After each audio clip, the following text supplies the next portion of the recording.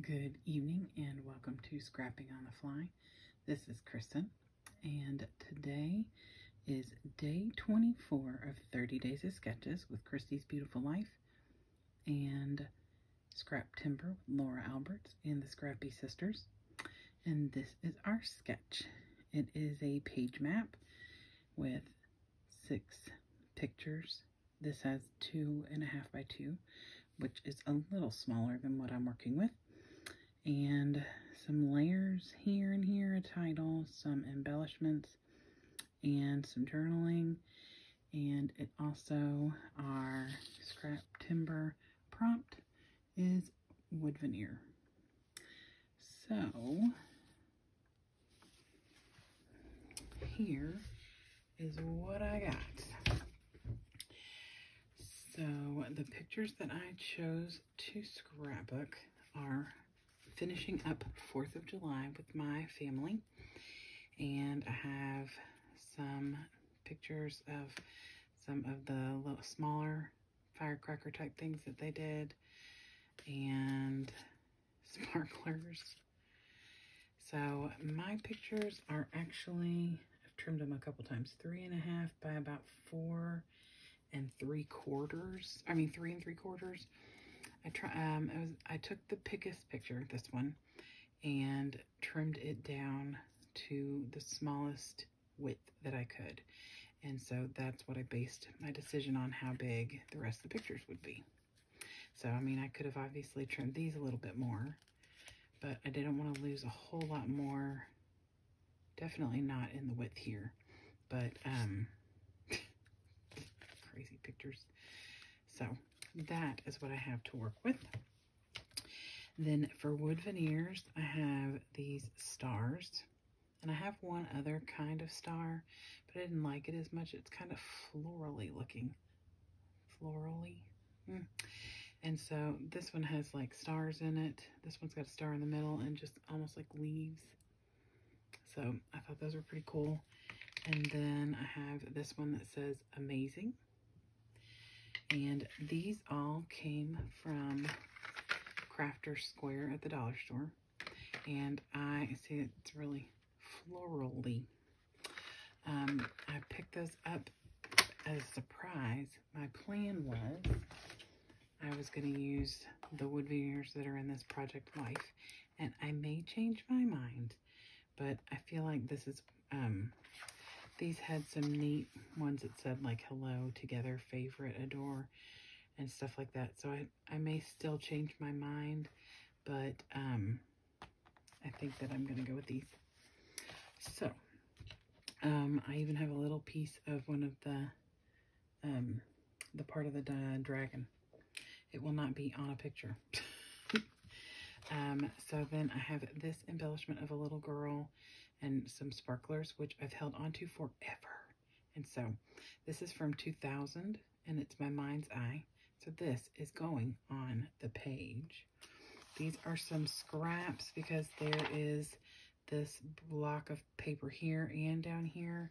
So these are like photo pages, and these also were, but they have been cut down. Like I cut the outside border out. So I'm holding on to those. I have these as my scattering. And this for some words. I know I'm going to use the sparklers. Maybe the wow, maybe family and friends.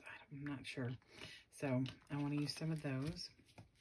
And then this is my paper for the background. And this is my base paper. This is actually Disney paper. It's one of the last few that I have left. So this is what I have that I want to work with. I may bring a couple of other things in, but for the most part, this is going to be a reasonably simple layout. I mean, this is kind of simple, really, just some like 3 pieces of paper, 6 pictures, and some small clusters. So I'm going to kind of stick to that because my pictures are so big. I don't want to crowd the whole page, but my pictures are pretty much going to take up this whole piece of paper here. So let's get started and see how it goes. All right, so I took this piece of the white paper that's got stars and confetti on it. I thought that would be a fitting background paper, as well as be contrasting enough with that blue. And so that is American Crafts paper. And I cut my pictures out and matted them. The top two and the bottom two are on a light blue, kind of smoky blue. And the middle is actually lightning paper. Not that you can tell because I had to trim it down so far. But it is one of the Daskin. I can't think of the name. I'm going to find out and I will post it below. I have the worst time remembering all of those names. So I put them down to where there is a space in between and a small space in between. From the top towards the bottom, there's a small space in between, so you can see the confetti and the stars behind there. I didn't want it to be too big of a space in between because I don't have a lot of room since my pictures are bigger than the sketch. And but I wanted to make sure I had a little space either at the top or the bottom so that I could have a little bit bigger border. So I made sure to do it at the top. On the sketch, it's on the top and a little bit more on the bottom. But since I wanted my embellishment to be similar to on the sketch where it's in between the top two pictures, I moved them down and left the bare space up at the top. So I am now working on this sweet little My Mind's Eye firecracker girl or sparkler girl, and I put double-sided tape on her feet, on the back side of her feet, and foam up on the top so that she would be a dimensional piece on the page. I know that the wood veneers will also be three-dimensional and coming off the page, but I really wanted her to just be coming off the page, and I've had these for a very long time, and I'm so glad to start getting some of them used. I have a couple more similar to it. So I went through the different cards that I had, and the first one had a flag on it, but I was going to have to put the flag sideways, and it looked strange, so I decided to go with this one. And these both were cards that were bigger, that had a frame inside of it, just like the ones you see that I just took away that were over on the right. They had a white space in the middle, and then there was a frame around it, and I had cut out the frame for something. Couldn't tell you when or what. So I've decided to put my wood veneers pretty much where you see them now.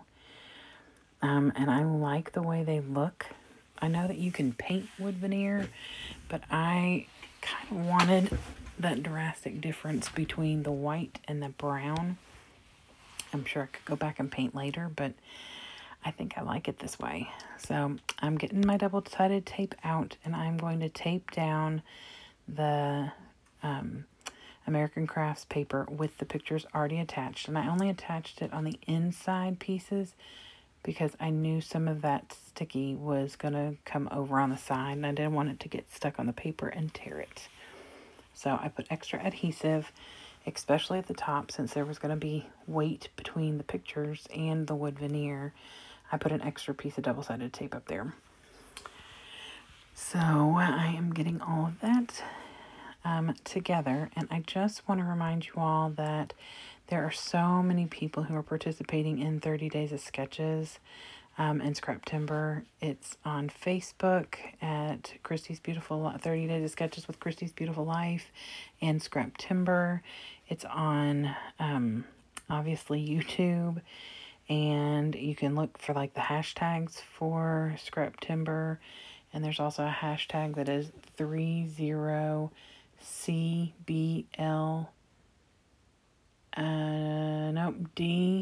DSCBL8. Sorry. It stands for 30 Days of Sketches with Christy's Beautiful Life, and it's her 8th year. So I stuck my scissors under there because I decided that while that white is a very bright distinction between the blue. I wanted a little bit of gold on here, and that's kind of in the brown family, and I thought that would look good with the brown from the wood veneer. And so I just took my little ink pad, and this is just I think it's Hampton Art.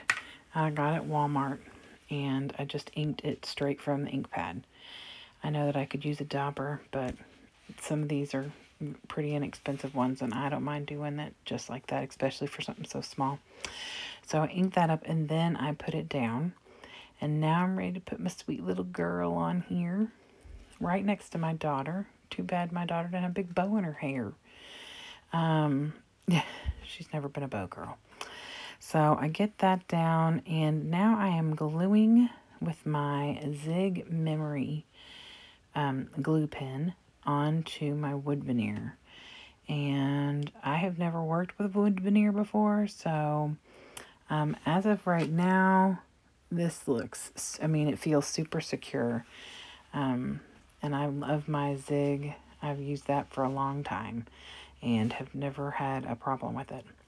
Although I do have a problem with it. It runs out of glue. That's why there was a quick flash, because I ran out of my Zig glue pen, and luckily I have 2 waiting in the wings.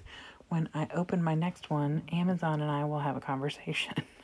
I order them on Amazon in a 3-pack for like $9 or something. It's the best. I found, for me, it's the least expensive way to purchase them, and I love having them because they've got that fine point. But anyway, so I have adhered the Amazing, and like I said in the beginning, I got these at Crafters at the dollar store, and they're really neat. They have like some they're a darker brown on the inside from where it's been cut out. I never have seen those at the dollar store before. Any kind of wood stuff they've had there has been like for making signs or plaques, and they're too thick for scrapbooking. But these are definitely not. They're perfect. And they were in the scrapbooking section. I was super excited.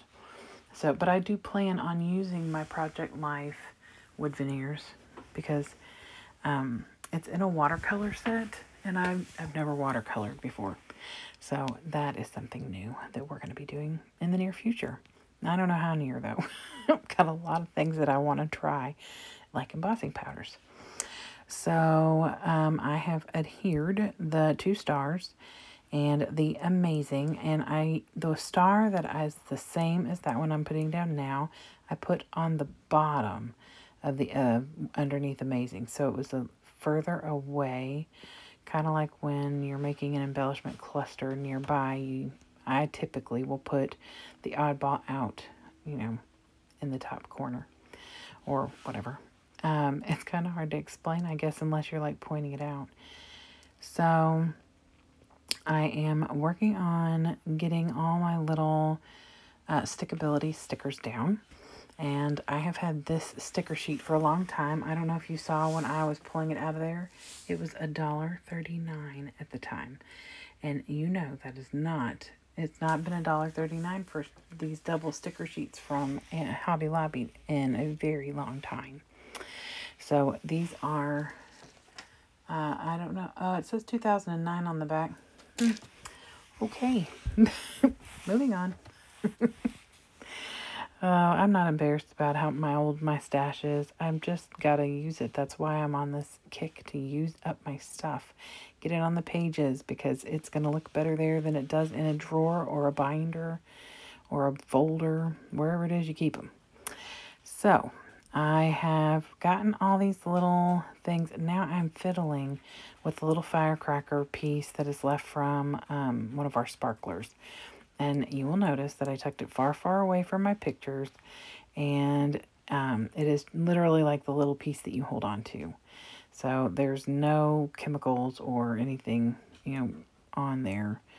And so I have tucked that in underneath my little sparkler girl and used some of my glue stick. And now I am putting some stars up at the top These, I believe, are also Stick-a-bilities, but I cannot promise you that because they are out of the package and have been for a while. I used to take everything out of the package. I am learning that's not the best move. So I'm growing up, guys. So I got all that stuff tucked down. I put my little clusters of those shiny stars up at the top and over on the side by the firecracker and at the bottom by the sparkler. And now at the very bottom corner, and I don't know if you can see this in the video, but in the very bottom corner, it says Disney, like printed, like it's trademarked. And that's fine and dandy, but I don't want that there. So there is a little journaling space underneath the embellishment on the sketch. So this is my nod to the journaling.